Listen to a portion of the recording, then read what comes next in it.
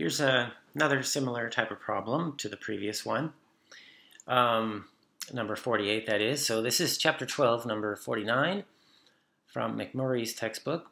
We've got this chemical reaction, this reaction rate data, and a few questions to answer. So what we want to do first of all in part A is find two experiments where only one concentration is changing.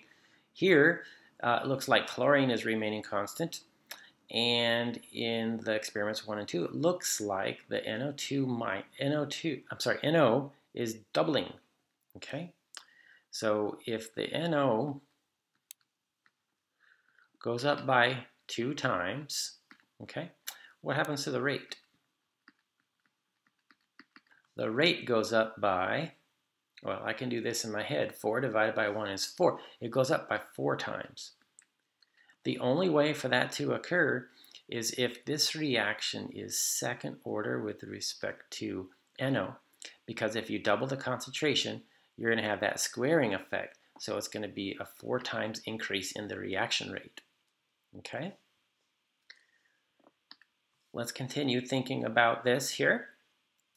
So again, we want to find two experiments where, in this case, NO is remaining constant. Okay, experiments 1 and 3, we have the concentration of NO remaining constant at 0.13 molar.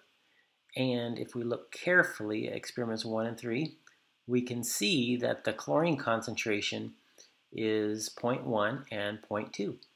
That's an exact doubling. All right, so experiment 1 is 0.20. Experiment 3 is 0.10, okay? And that's a factor of 2. So chlorine, again, we're doubling it. What happens to the rate? Okay, we want to come over here and take a look at that. Experiment 1, all right? Carefully look at this. Experiment 1 has the higher concentration, okay? Experiment 3 has the lower concentration. So what we did was we did 1 over 3. All right, so we want to take the rate of 1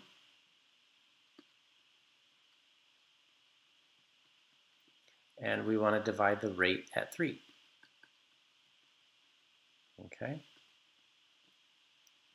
and if you look carefully, the larger number is on the top of this fraction and the lower number is on the denominator. Okay, so if you use your calculator, if you're not sure about this and you get kind of confused, there's nothing wrong with doing that. But this is going to be 2. Okay, so that's 2. So if the chlorine concentration rises by 2, the rate it goes up by 2 times. That's only possible if this reaction is first order with respect to chlorine. Okay, if you double the chlorine, it's just going to be, well, doubled. So now we can write the rate law for this chemical reaction. Rate is equal to K times NO squared times chlorine to the first power. Okay. In part B, we're asked to figure out what K is. So we want to take this chemical equation here and solve for K. Divide all of this stuff, both sides, by that. So K is equal to rate, okay, divided by NO squared times chlorine. I'll leave off the 1 now because anything raised to the first power is just itself. And we go ahead and just plug in the data from the first experiment. I like to choose the first experiment. Okay, so we'll plug in these values here. The rate is 1.0 times 10 to the minus 2. And that has units of molarity per second. Okay. Down below, we've got NO, which is 0.13 molar. Okay. And we square that whole thing. And we multiply that by 0.20. Okay. Molarity. Okay. Off to the side here, let's think about the units. On top we have molarity per second. On the bottom we have 1 over molarity squared. And over here we have 1 over molarity.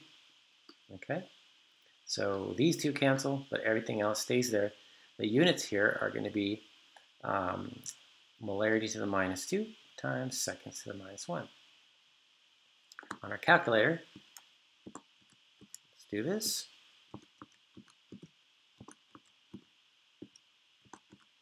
I get a value of 2.96. Okay. Let's round this off to 3. I'm sorry, 2 sig figs. So it would be 3.0. Okay. Times 10 to the, no, just 3.0, sorry. Okay. So that's our rate constant. Now for C, it's asking us what is the rate when this is equal to that is equal to that. Okay, so what they're asking us to do is go back to a full circle here. So basically come back to our rate equation. Okay, times NO squared, okay, times chlorine to the first power, okay, and plug in everything we know about this. So here's the K.